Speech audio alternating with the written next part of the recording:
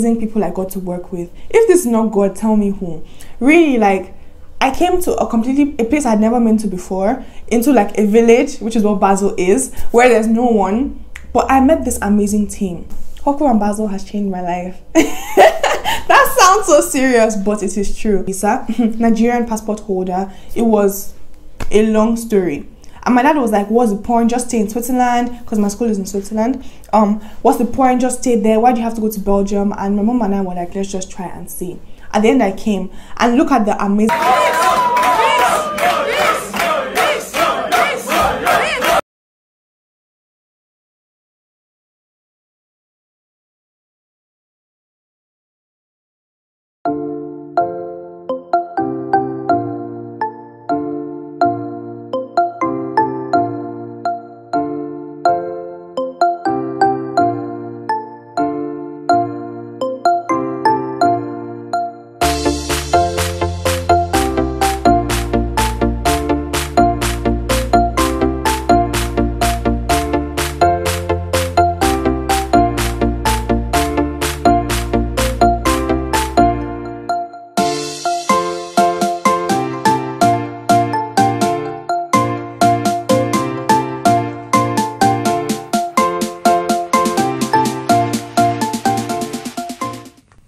So tell me, are you ready for your internship?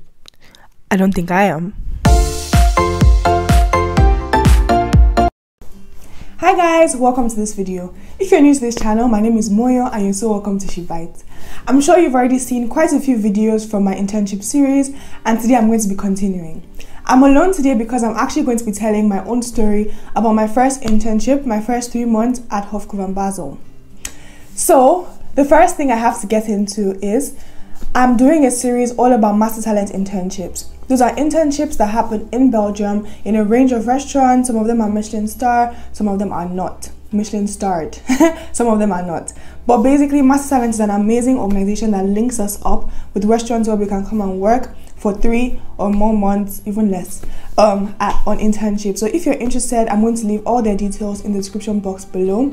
And I also have lots of interviews from other people who came here around the same time that I was here to do internships, so you can also hear about their stories and their journey.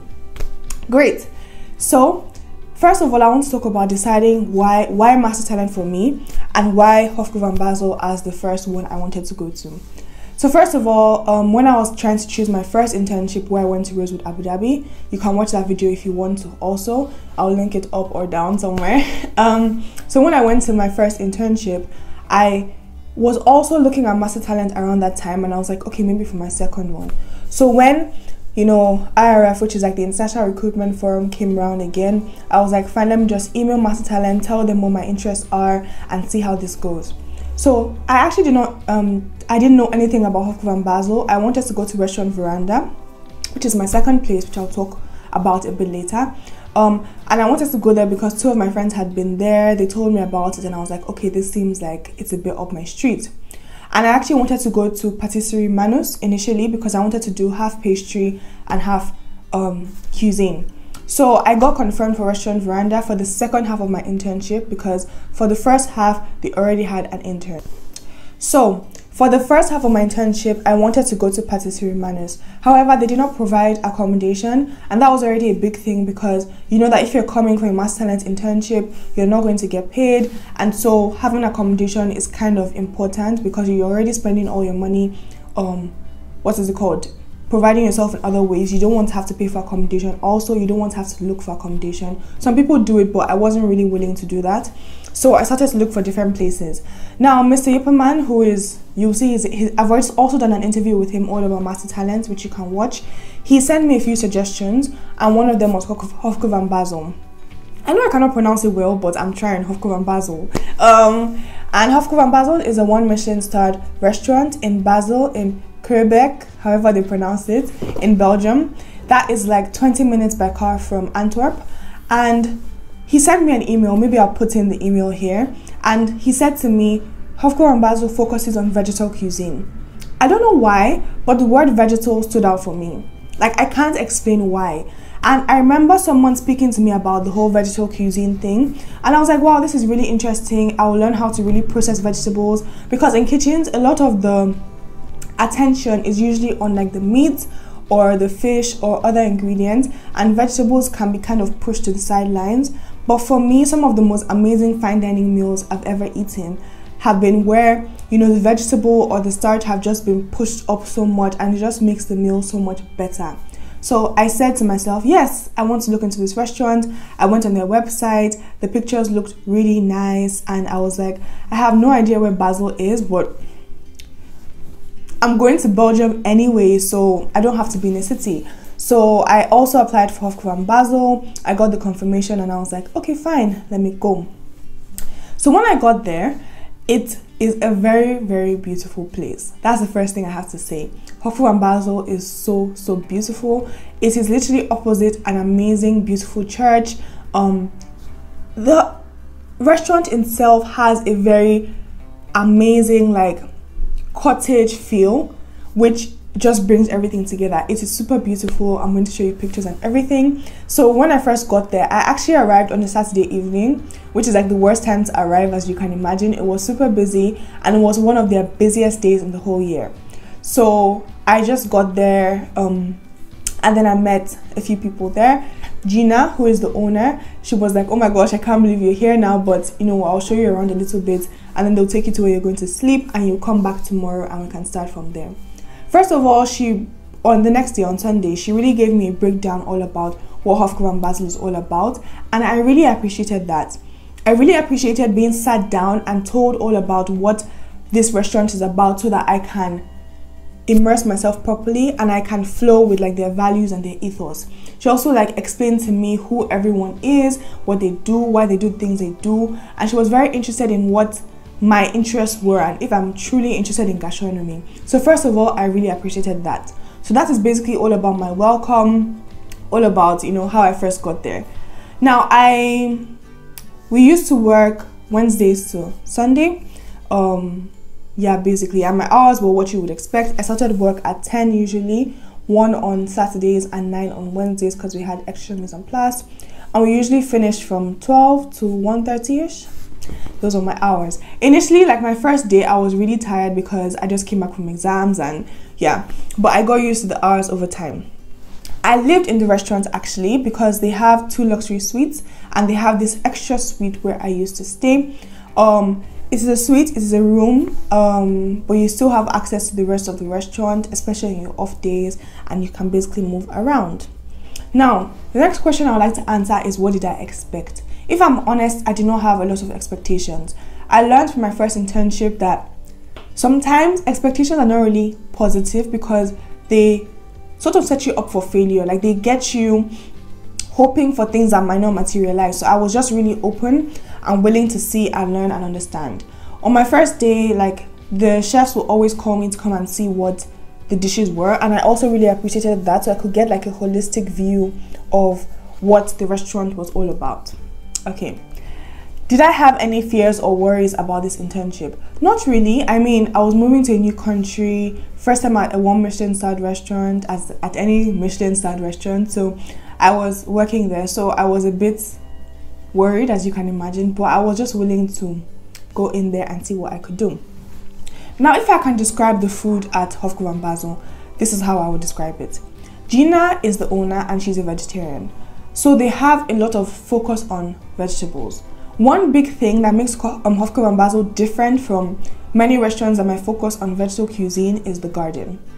They have a beautiful and amazing garden that is huge. Like, you know, when someone describes to you, oh, we have a vegetable or a herb garden, you're like, okay, like a small space, like someone's backyard. No, this is purpose built and very functional. They also have a nature consultant who is in charge of the garden.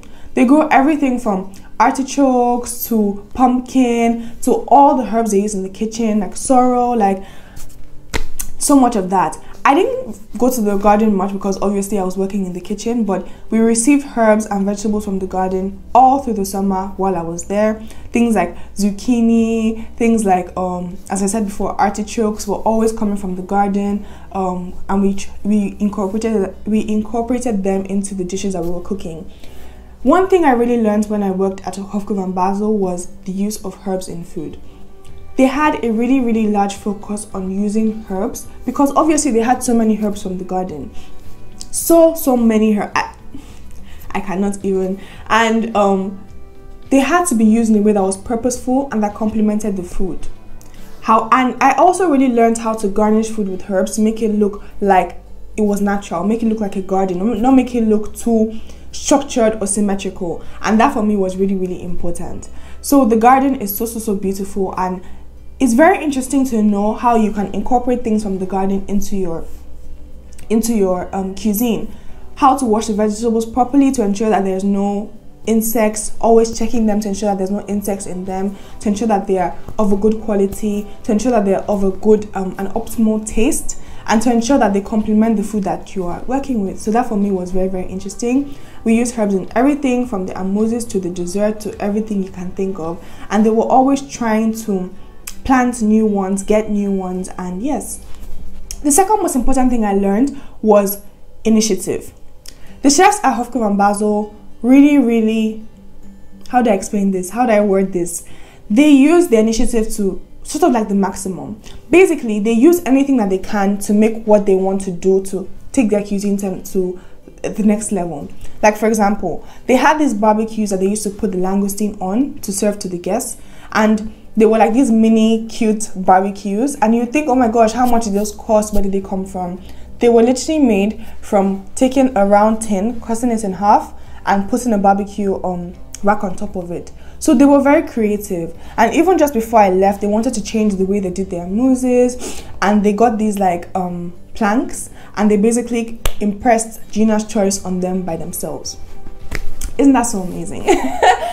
So you have many of those amazing things that they did that I really learned from. They were always trying to do new things, create new things using seemingly unusual equipment or ingredients. And so I really benefited from that whilst I was there. Now the next thing I want to talk about is, do I have any advice for anyone who wants to work at a place like HOFKE van Basel? The advice I have is to be willing to give your all, because it's a place that requires your all. HOFKE van Basel is a small restaurant. I think the busiest we ever were in HOFKE, because actually there's two restaurants. There's HOFKE van Basel, which is the one Michelin starred restaurant, and then there's Basalia, which is the which is the Italian restaurant. And actually I haven't spoken about my role, so I should do that first. What did I do as an intern there? I did a lot of stuff for Basalia because I guess it's easier for them to put an intern on that because it's a lot simpler food. So I did the antipasti and the appetizer and the dessert for Basalia, doing the mise en place and the plating for a lot of it. And then I also did I also helped Massimo with the amuses and the sorbet for for HOFKE, and I also majorly plated the desserts for HOFKE. So that's basically what I did. I learned a lot about organization. I learned a lot about planning and making sure that your order list is complete, especially on Saturday, because we don't get any deliveries on Sunday because everything is shut in Belgium on Sundays. So I had to make sure that I ordered everything on Saturday for Sunday. Did that always happen? No. Actually, I had to make sure I ordered everything on Friday so it would come on Saturday and be enough for Saturday and Sunday. Did that always happen? No. But I learned how to manage fridges, I learned how to check mise en place, I learned how to organize myself, and I have so many people from the team to thank for that. So back to, do I have any advice for someone who wants to work in a place like this? Yes, I do. I would say that because it's a very small restaurant, it's a very small team, so I feel that you have to be open, honest, and you have to use initiative. What does that mean? Come willing to be yourself and to, like, I don't know why melange is coming to my head, and come willing to be yourself and willing to blend and flow with the frequency or with the way that they do things. And I feel like the fact that you know that everyone is working as hard as they can pushes you on. I learned so much from every single person who works in that place. I learned a lot from the chefs who were there, from the servers, from the extras who came on the weekends to help. And I learned something about having singleness of mind and being able to ensure that your team also understands the way that you work. I saw people come and go, but I saw people who were staying and willing to stay. And I learned things from people who were there for one day and people who were there for the entire time I was there. The last thing I want to talk about is how has my experience at HOFKE van Bazel shaped my dreams and aspirations in the culinary world. One thing that I learned that has really helped me understand where I want to go is pushing your own philosophy to the maximum. Whilst I was there, they were really trying to ensure that they push their philosophy to the maximum in the sense of things like, for example, the last main before I left was based on duck, but usually what you do for your sauce is base your sauce on a duck jus or duck stock. But what they were trying to do was base their sauce on a pumpkin juice, on like juiced pumpkin, because they were trying to be more vegetable forward. Because their whole ethos and philosophy was about vegetables, they thought, what's the point in basing our sauce on meat when our point, our philosophy, our ethos is vegetables? And that was something that stood out to me, and they really tried to explain it to me. One thing you have to be sure that you know about yourself in this industry is, what do you stand for and how do you push what you stand for to the maximum? And that is so very important. There is no point trying to stay in between, trying to pretend, trying to be who you are and trying to still mix with what the general trend is. There's no point. So that's one thing that I feel like has really helped me to clarify what I want to do in the future. There's no point pretending. There's no need for pretense. You can be bold in who you are and tell the world, this is who I am. If you like it, if you're interested, come. If you're not, it's fine, because I know who my audience is, I know who my target is, I know who I'm working towards. I learned so much from speaking to all the chefs. I learned so much from working with them. I learned about precision, about speed, and about so many other things, and I'm so glad and grateful I got to work at this amazing place. When I finished there, my mom said one thing. My mom said, you didn't know, first of all, when I was trying to get my Belgian visa, Nigerian passport holder, it was a long story. And my dad was like, what's the point? Just stay in Switzerland, because my school is in Switzerland. What's the point? Just stay there. Why do you have to go to Belgium? And my mom and I were like, let's just try and see.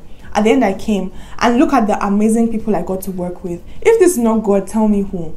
Really, like, I came to a place I had never been to before, into like a village, which is what Basel is, where there's no one. But I met this amazing team. I had to live there, I had to live with them. If I hated it, it would have been like suffocating for me. But I was able to love it, and I was able to see how they love and treasure the people that they work with, how they care and how they push. And really, I learned so much about life from living and working with them, and I'm so grateful to all of you for having me. I will definitely come back and see you like as much as possible as I can. And yeah, HOFKE van Bazel has changed my life. That sounds so serious, but it is true.